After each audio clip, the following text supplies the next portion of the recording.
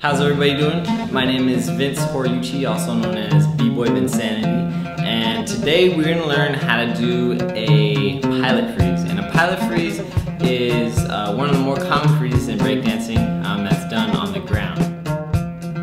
So before we learn the actual pilot freeze, I wanted to show you guys a freeze that's going to help you with your strength and your core, and also kind of help you with some of the harder moves we're going to learn in the future. So this is called cricket position, and what you're going to do is start putting your arm in your stomach, not in the middle, but kind of to the side. And depending on if you're right-handed or left-handed, this is what arm you're going to use here. If you're left-handed, use your left hand. Right hand, use your right hand. So what you're going to do is lean forward, putting your hand on both hands on the ground. This other hand is kind of to help you balance.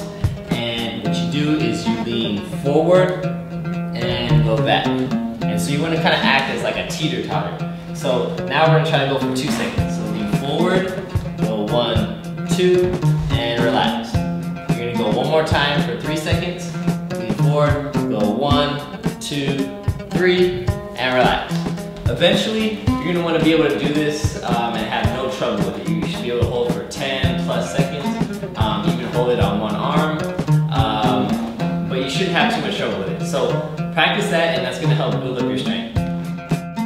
Okay, so now what we're going to do is get into the actual pilot freeze. So you're going to put your arm to the side, and what you're going to do is you're going to lean over, putting this hand to the ground, which is going to help you balance, and you reach your head down to the floor. Notice that my arm is still in my side. If it falls out of there, I'm pretty much going to fall down. So you want to keep this right here in your side. So what you can do is you lean over and put one leg up and make your bottom leg straight. And this is pretty much a real easy pilot freeze.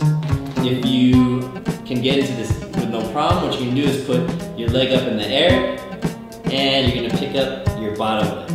And this is a little bit more advanced pilot freeze, but once you get comfortable with the first one, you should have no trouble with the second one.